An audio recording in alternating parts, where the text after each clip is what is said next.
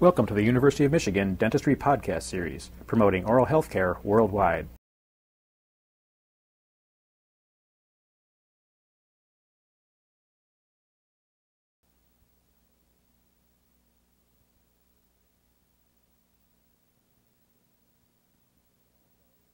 The blocked out and relieved master cast was submitted to the dental laboratory along with a design or diagnostic cast in the dental laboratory work order. The responsibility of the dental laboratory is to fabricate a metal framework that fits the master cast perfectly. If they do, they have done their job. If, however, the metal framework that fits the master cast does not fit the patient, the fault can be traced back to an inaccurate impression for the master cast, an inaccurate master cast, or both. These are the responsibilities of the dentist. The dental laboratory will duplicate the master cast in an agar-based hydrocolloid and pour up an investment cast. The investment cast is therefore an exact duplicate of the blocked out and relieved master cast. It is poured from a special casting investment which is mixed to exact proportions to offset expansions and contractions involved in the casting procedure. It will show any internal finish lines created by the 24-gauge wax relief and also any ledges in the wax up for cast circumferential clasp. The dental laboratory is instructed to wax up the partial denture framework from the design drawn on the master cast or the design or duplicate cast and the instructions written on the dental laboratory work order. If the design is indistinct or if the instructions unclear, the dental laboratory will have a difficult time in fabricating the framework in the wax. The dentist should check the wax up prior to having it cast by the dental laboratory technician. Particular reference in the wax up should be made to several points. First of all, the wrought component of the combination clasp as to it coming off below the height of contour and below the marginal ridge. Secondly, the position of the lingual bar, the inferior border of the lingual bar, lingual plate, in reference to the lingual frenum. Also, the thickness or bulk of the lingual bar, lingual plate, should be checked to make sure that's uniform and located the proper position. Also, the cast clasp as it fits on the ledge should be checked. Once the framework has been checked, the wax up of the framework, it is returned to the laboratory and the laboratory technician will cast the dental appliance. The casting is polished and finished by the laboratory technicians. They are instructed not to place this back on the master cast. However, before the dentist places this back on the master cast, additional finishing and polishing steps should be accomplished. To make this job easier, a touch-up kit should be in your possession. It consists of points, rubber wheels, and polishing materials that can be used to make the job easier and quicker for you.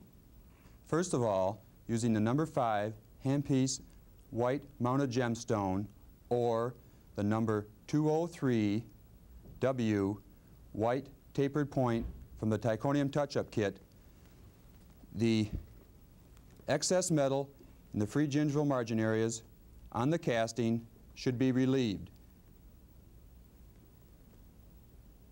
Secondly, the embrasure areas of the lingual plate that come in between the mandibular anterior teeth should also be relieved to prevent interference or movement of the anterior teeth.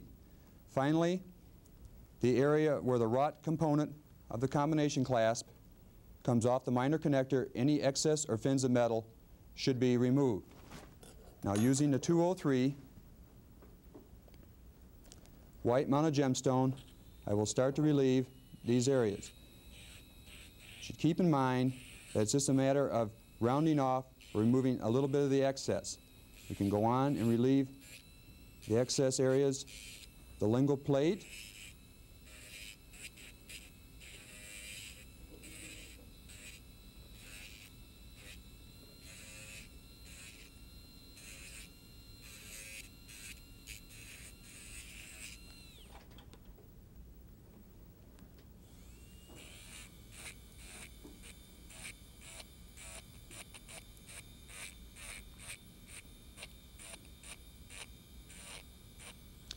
Okay, in looking at the excess metal coming off the rock component of the combination clasp, the metal in this area is sufficient, it is not excess, and it will not have to be relieved. Next, using the number 11 handpiece mounted white gemstone or the 204W inverted cone mounted point from the titanium touch-up kit, the excess metal on the oral surface of the occlusal rest should be ground. These areas will be cupped out to eliminate interference from the opposing dentition. However, in cupping them out, please be very careful not to remove too much metal near the marginal ridge areas.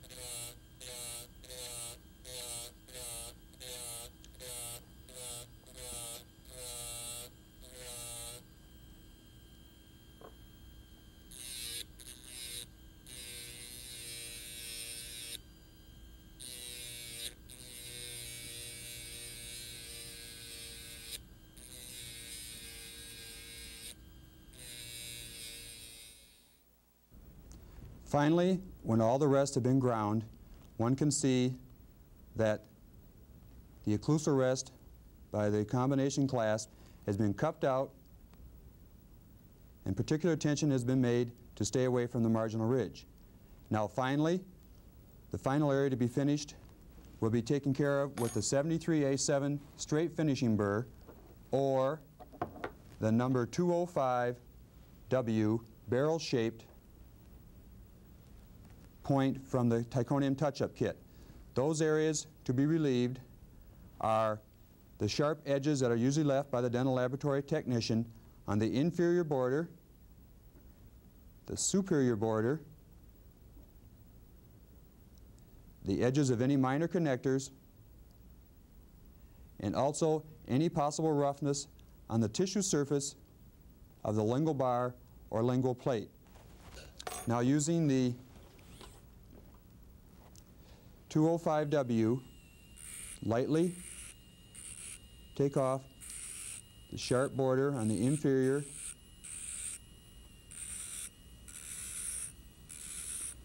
the lingual bar, lingual plate, the superior border. These areas are relieved to prevent any possible impingement or irritation to the mucosa of the patient. Also any possible irritation to the tongue.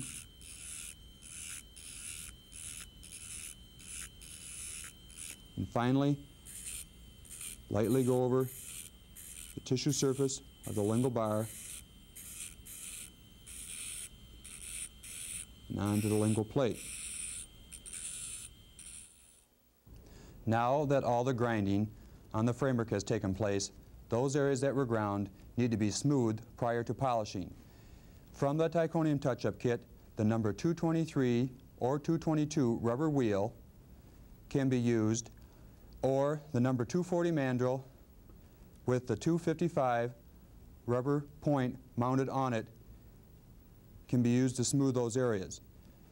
In mounting the 255 rubber point on the 240 mandrel, the mandrel should be firmly gripped with the side cutting pliers, and the 255 point with the other hand screwed on as far as possible. This is usually up to the little locking screw. So it's a very snug fit.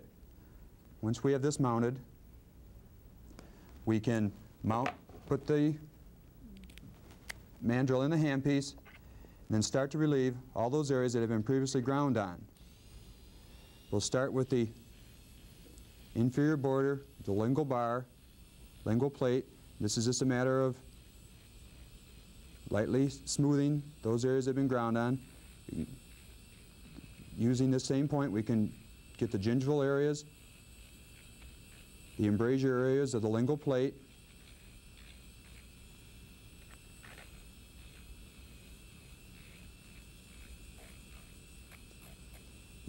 the edge of the minor connectors,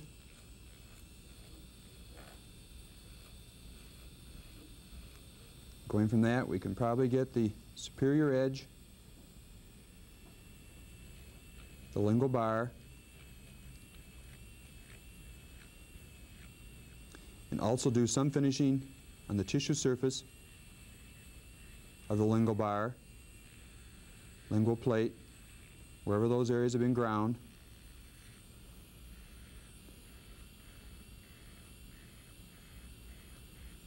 Then in switching to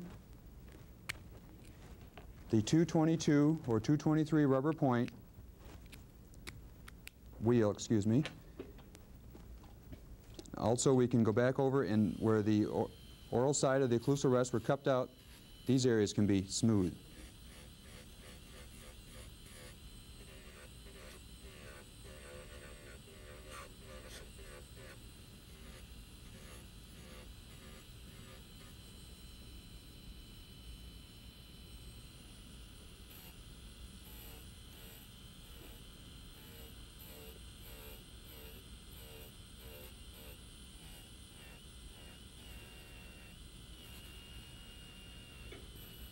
If all the rough areas from the grinding are not smoothed out, when it comes to the polishing sequence, the original high luster that was on the framework cannot be achieved again.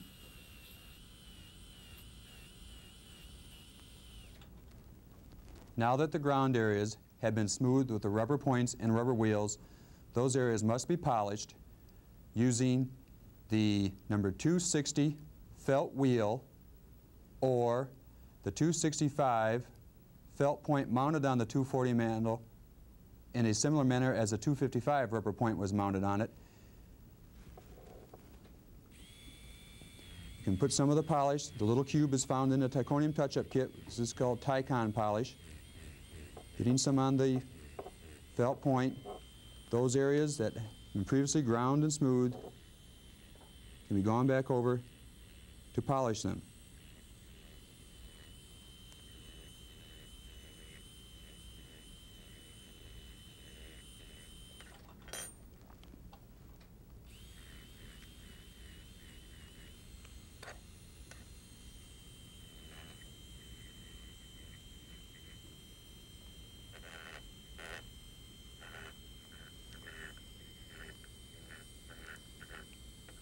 This procedure has been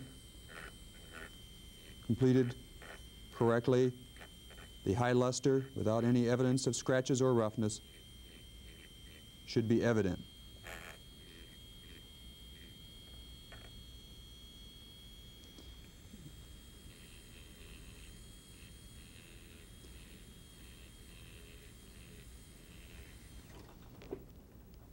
Okay, the felt wheel can now be used after getting some polish on it to polish the cupped out occlusal rest areas. It shouldn't take too much polishing, and so all we're doing is adding a luster to those areas previously ground.